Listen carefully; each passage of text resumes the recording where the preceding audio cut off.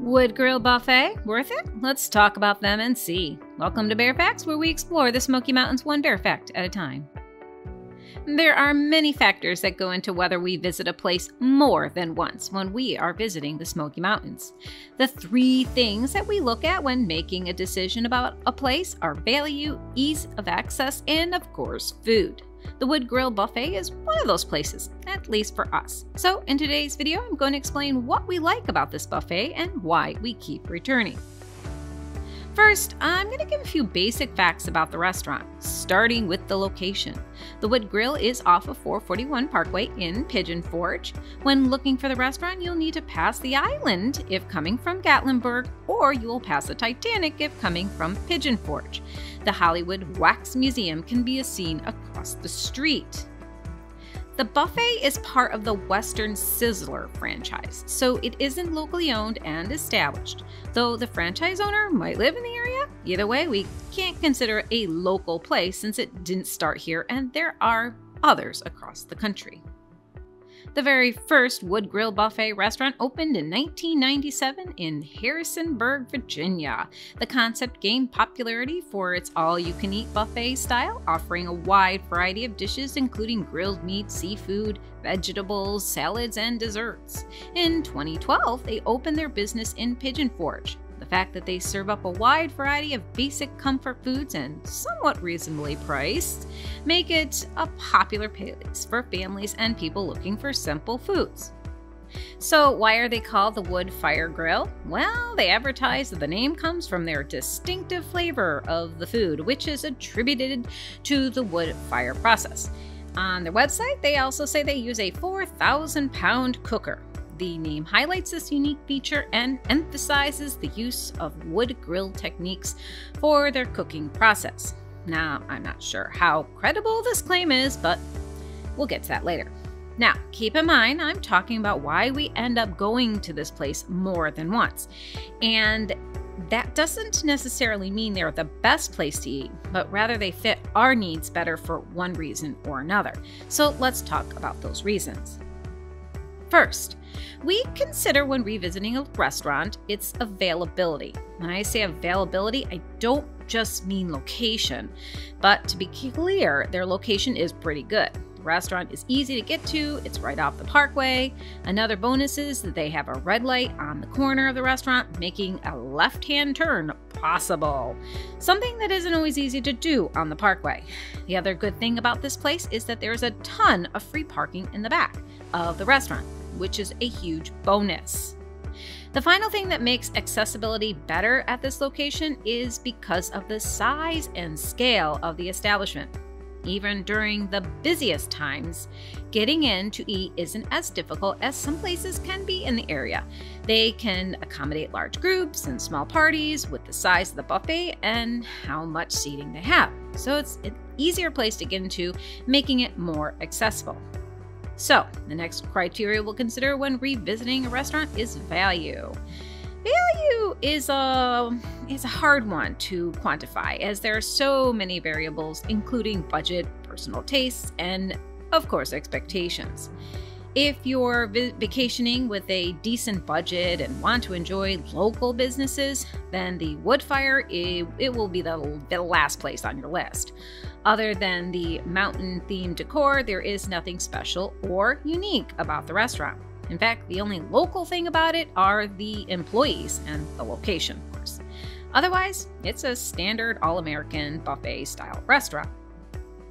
The thing is, though, this place is not cheap either.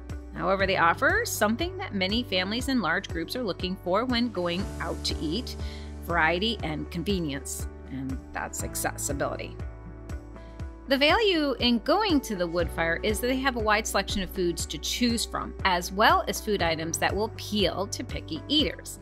And though you will pay on average about $25 a person to eat, that still beats Paula Deen's and many of the other places that have similar foods. Paula Deen's is similar in price, but there isn't the variety you can find at the Wood Grill. There is also the Song and Hearth at the Dollywood Resort, which is a buffet style as well.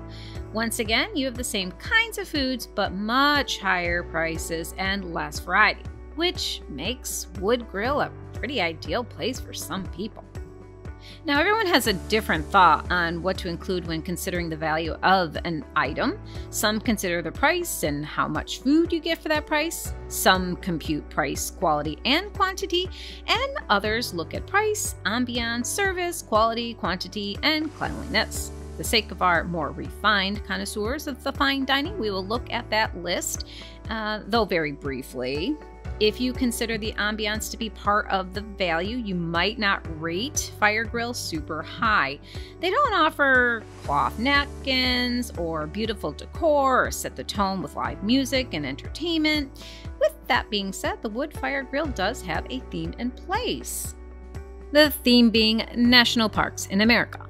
In the front of the restaurant are metal sculptures of wildlife you could find in American national parks, such as a bear, buffalo, and elk. As you enter the restaurant, you'll notice large timber logs propped in the back parking area and wooden chairs to sit in. Inside the large building, you are surrounded by images of impressive national parks, including, of course, the Smoky Mountains. Now, if the decor or the building across the street with a giant gorilla climbing up a fake building doesn't clue you in that you are in a tourist destination, the large store in the front of the restaurant will certainly give it away. Woodfire has a fairly decent-sized souvenir shop in the lobby of the restaurant. They have all kinds of things from the Smoky Mountain t-shirts, kids' plush toys, signs, stickers, and many other odds and ends that you can pick up before or after you eat. It's surprisingly decent size considering you're at a Western Sizzler chain restaurant. There is no doubt that the ambiance is very cafeteria vibe and not a place to take your date on for a quiet, elegant dinner. But Wood Grill isn't claiming to be a high-quality, over-the-top experience. Nope, they're all about the quantity and fried chicken. So if you're looking for a quick, easy, no-fuss kind of place, you've hit the jackpot here. Right as you enter the restaurant, the first thing you need to do is pay for your meal. Just so you know, your drinks are not included in the buffet. To be honest, I usually try to save money by bringing my own drink, but that's just me being cheap. There is also the option to add crab legs to your meal. For an additional cost, you will get a small cluster of crab legs with butter. They aren't as fresh or good as if you'd get it at a real seafood place, but if you're in the mood for a little seafood, they will satisfy your cravings. After you pay, a hostess will take you to your seat. A waitstaff will come and get your ticket and give you silverware and return with your drinks while you're at the bar. There are 3 main rooms in the restaurant. The first one is the largest room with the giant posters of the different national parks around the tables, and to the right and left are 2 smaller rooms. The buffet is broken into 3 sections.